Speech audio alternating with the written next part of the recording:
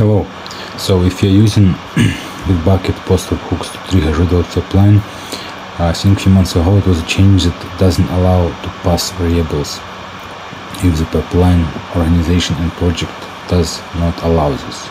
So there is a reference, official reference, how to securely use variables and parameters in your pipeline, and in here it states basically that you need to enable it at project, organization level, as well as you need to make sure that your variable is present in your pipeline. So for example, here you can see that we have a variable called project key, and it's settable at the queue time, otherwise it won't be passed. So if it's not settable, you will see this error, which basically states that something went wrong while posting, and you need to make sure that a variable can be set. So if you see this issue, you need to ensure that the variables is settable